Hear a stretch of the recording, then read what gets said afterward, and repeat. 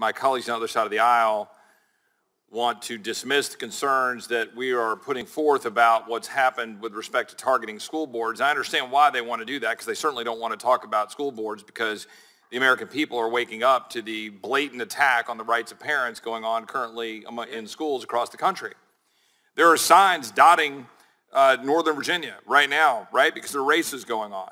There's a sign I drove by this morning. It says, "Keep parents out of classrooms." Keep parents out of classrooms. That's the story.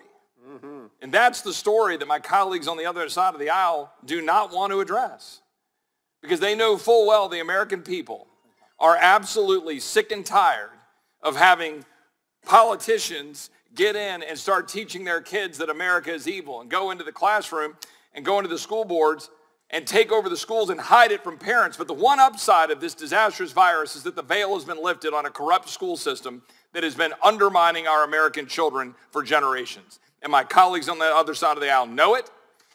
The campaigns going on in Virginia and New Jersey, the campaigns know it, and they're running away from it, and they're seeing the disaster that has unfolded with the Attorney General of the United States targeting a father defending his little girl who was raped in a bathroom. That's the truth. That's the reality. And we're bringing it up here in the context of a bill, another bill by my colleagues on the other side of the aisle, targeting Americans, targeting our Second Amendment rights and our ability to defend ourselves against tyranny. And then my colleagues say, well, why do we need to talk about that here? Well, you tell me. You tell me whether I should trust the Department of Justice not to go after Scott Smith and to go after Scott Smith and take away any firearms he might have. Yeah, good point.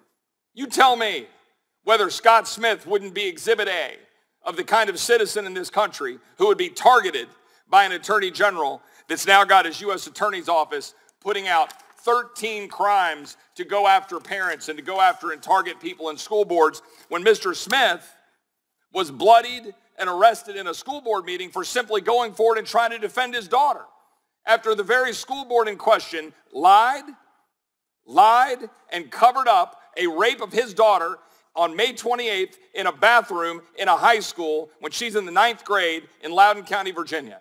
They covered it up, they hid it, and then what happened just a few weeks ago at Broad Run High School, just a few miles down the road, but another young girl was assaulted by the same boy. That's what occurred.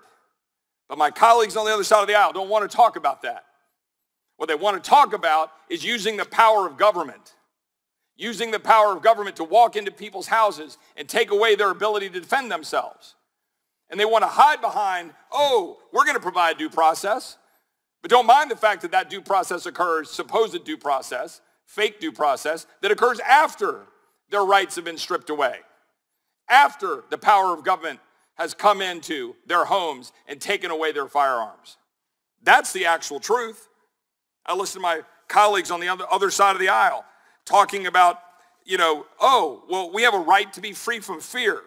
We have a right to be free from violence. No, there is a duty in the Constitution for us to secure the blessings of liberty. We have a duty in government to protect the citizenry. One way to do that, by the way, is not to defund the police. One way to do that is to actually stand behind law enforcement so that we can have secure communities, as our constituents expect us to do. One way to do that is to ensure that the citizens are in fact able to arm themselves and defend themselves when government abandons them. Abandons them just as they are right now on the southern border of the United States, where cartels have operational control of our border, where people are pouring into Texas. Fentanyl is pouring into Texas. Danger on our streets. People dying from fentanyl overdoses. And then we have people dying across this country because we have gangs and violence increasing and murder rates skyrocketing. Why? What would the correlation be? Is it because we need to have some sort of red flag law to go after an American citizen's rights to defend themselves? Or could it be that we've abandoned any concept of what justice should actually look like in this country, where we can actually have security in our streets rather than pulling cops off the streets as they did in Austin, Texas, and we watched the murder rate skyrocket? There is a correlation here. We are talking about rights, and we know full well that the same people that would go after our gun rights would target Scott Smith because he dared to speak up at a school board in Loudoun County, Virginia. I yield back. Gentleman yields back.